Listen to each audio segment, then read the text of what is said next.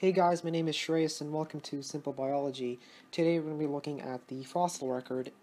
This is the final piece of evidence and probably the most important piece of evidence in my eyes uh, that shows that natural selection really does exist.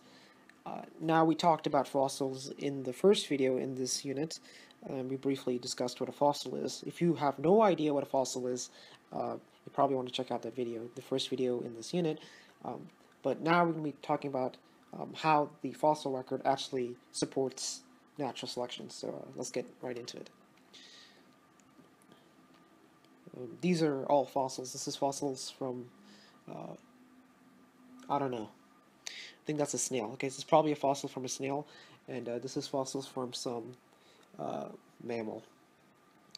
Now, how do fossils, what do fossils show us, okay? They show us these things.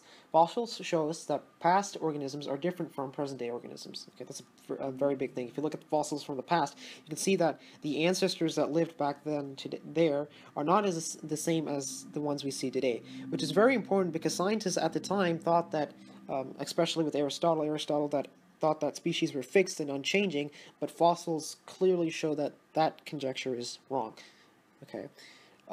And they also show organisms have become extinct, because obviously we see fossils of organisms, but those organisms don't last or aren't here anymore, so they show organisms are extinct, have become extinct. Sorry, and they also show how organisms have experienced evolutionary change over time. So scientists have actually collected fossils and made these fossil records, and they've seen things like this. The reduction in size of the pelvic bone of the stickleback fish over time, due to natural selection.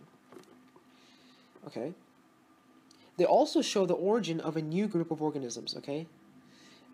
This group right here, the cetaceans, which includes whales, dolphins, and porpoises.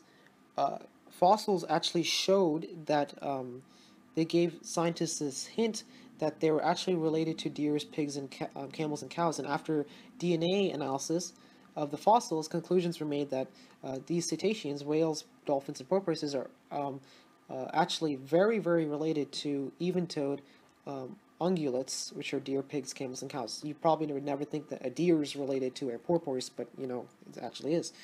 Okay. They also show the change in limb structure over time, you know, just bones and how they've been changing due to natural selection.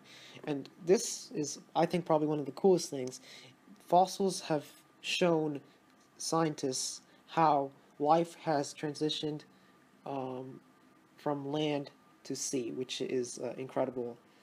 But that's it for fossils. Fossils have shown all 6 of these things. Make sure you know them. But that's it for now. The fossil record is as simple as that.